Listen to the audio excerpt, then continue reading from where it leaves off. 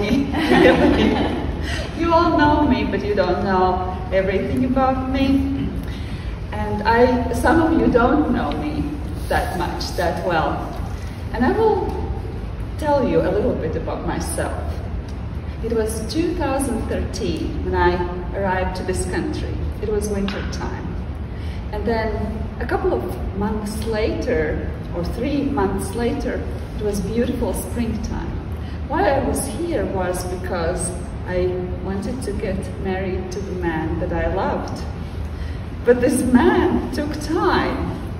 He's known for taking time. And when you are here, you actually have a short period of time to get married. It's only 90 days.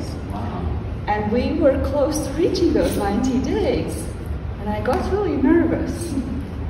Not only for that reason, but also because I used to be very independent.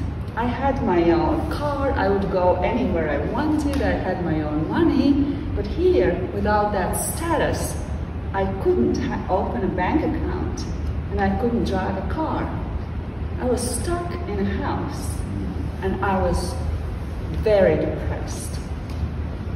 And so there was that beautiful spring morning, sunshine outside, and me depressed inside, when the doorbell rang.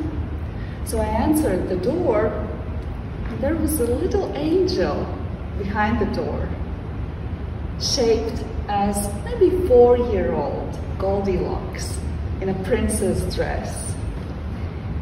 And I said, "Hello, how can I help you?" And she extended her hand with a basket in it and said, "Could you donate $20, please, for something that seemed like a really silly cause to me?" And at that moment, my eyes noticed something else. At the end of this path to my house, there was a devil. And that devil had sent that angel here to torture me because I didn't have $20. And I would have to say no to that angel. And that would make me feel very guilty, hurt, and I know that I would hurt that angel. So I was extremely mad at the person that sent the little angel. But not just that. I also remembered that just a week before I came to this country, there was a woman who approached me. She lived across the street and she was the mother of my son's classmate, Samantha. Samantha was the best student in the class. She also knew how to play the piano and sing. She was extremely talented, but the family lived in poverty. There were 3 children in the family, mom, dad, and they lived in 2 rooms. And I don't mean 2 bedrooms plus other areas. I mean 2 rooms. And she approached me and said, "Can I borrow 20 lati," which was approximately $40, till my payday? And I said, "Sure," knowing that she would never return it to me because I was to fly away. But that made me feel happy anyway, because that family would have something to eat that month. So I was there in that moment, and that was the turning point for me, for my life here in this country. You know, I married a man who can support me. I wouldn't have to work if I didn't want to.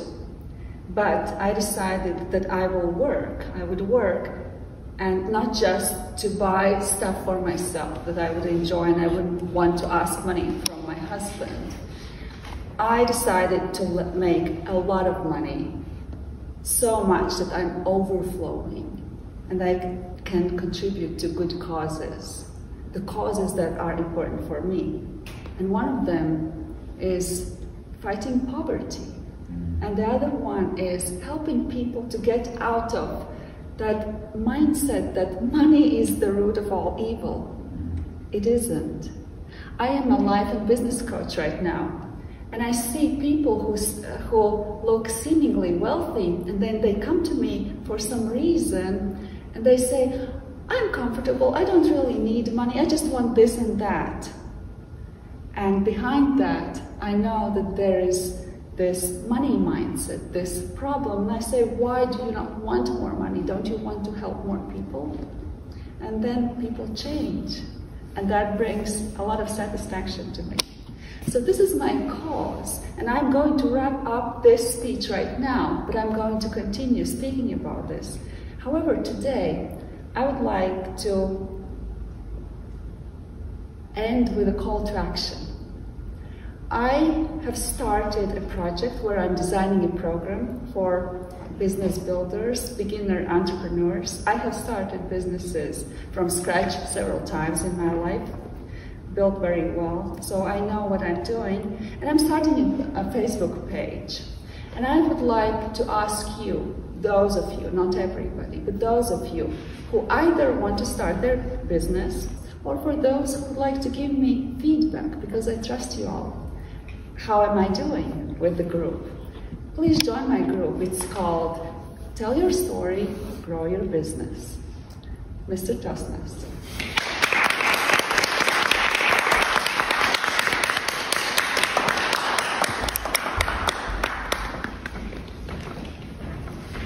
Tell your story, grow your business. Let's support Ilze Be in her Facebook page if we can. Thank you very much, Ilze Be, for that speech and telling us a little more about yourself. I sympathize a little bit with what you're saying there about coming to a new place, not speak, well, maybe you spoke a little bit of the language, but I understand, because when I came to the United States, I feel a little bit like that, not coming to a new language. We appreciate you sharing that with us.